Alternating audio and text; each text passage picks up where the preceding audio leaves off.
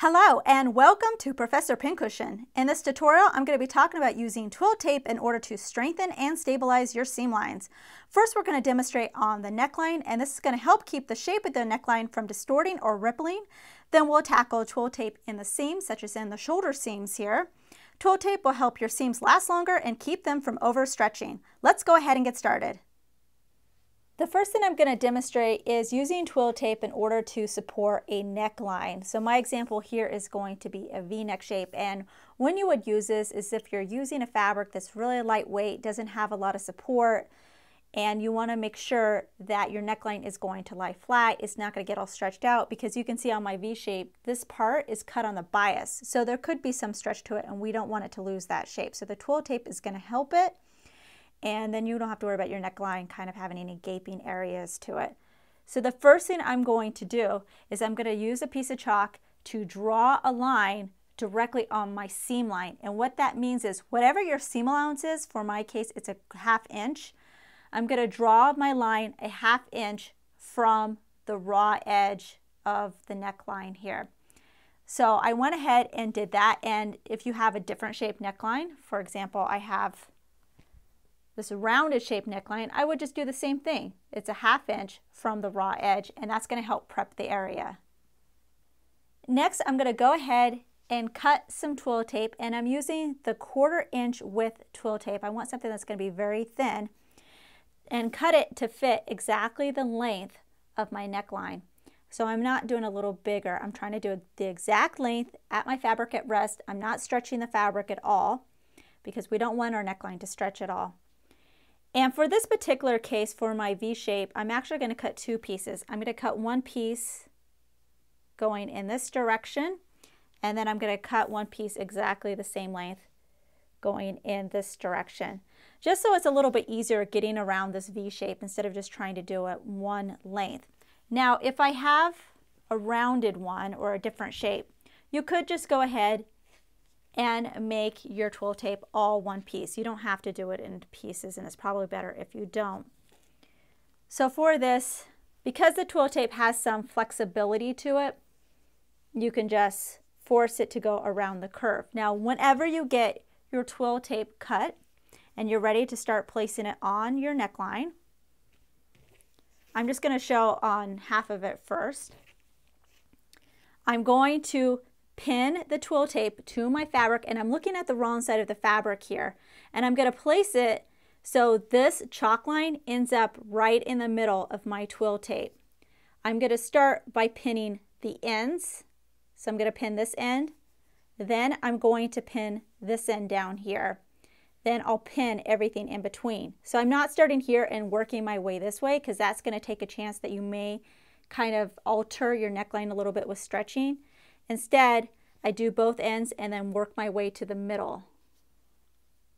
I'm starting at the center of my neckline and then sewing my way towards the shoulder. And I'm making sure that I'm doing back stitching. I'm not stretching anything. And my stitch lengths are a little bit longer than the normal length. So instead of a 2.5, maybe I do a 3.5, and I'm trying to sew directly in the center of this twill tape. If you do this, then you don't have to worry about doing any stay stitching if your pattern asks for it. After I sew this down, if I have any other areas that I need to support, such as the other side of my neckline, I can go ahead and repeat the process doing the same thing over here. Now, it'd probably be best if these sections actually overlap. The twill tape is not that thick, so it's not really going to cause that much bulkiness. So I'm going to do the same thing and go ahead and sew this section down as well. Here's what my neckline looks like at this point. So this is done towards the beginning of the process. So you would do it after you cut out your pattern pieces out of your fabric, about the time you would do the stay stitching. When it gets to this point, you're going to treat it as you would any other neckline. So when you get to that point of your project, when you need to add bias tape or put a facing on it or something like that, then you just treat it as normal. We're going to move on now and talk about putting twill tape into seams like your shoulder seam. Now, especially with tank tops and t-shirts, the shoulder seam can become stretched out, so we don't want that to happen, and by putting twill tape here, that's going to solve the problem. Now what I'm looking at is the wrong side of the back of my tank top, to use as an example, and you'll see I still have my line here from my previous demonstration, but we're just going to ignore that because I don't want there to be too much twill tape that you get confused. So we're just applying it to the shoulder area, or whatever seam you want to do it to, and it starts off the same. So I'm going to be placing my chalk line at the seam line. So for me that's a 1/2 inch from the raw edge, and then I'm going to draw a line. And then I'm going to cut a piece of twill tape that's going to be the exact length of that. You're going to place it so the line ends up right in the middle of your twill tape. You're going to pin it into place starting at the ends and then working your way in. I'm going to do the same thing over here.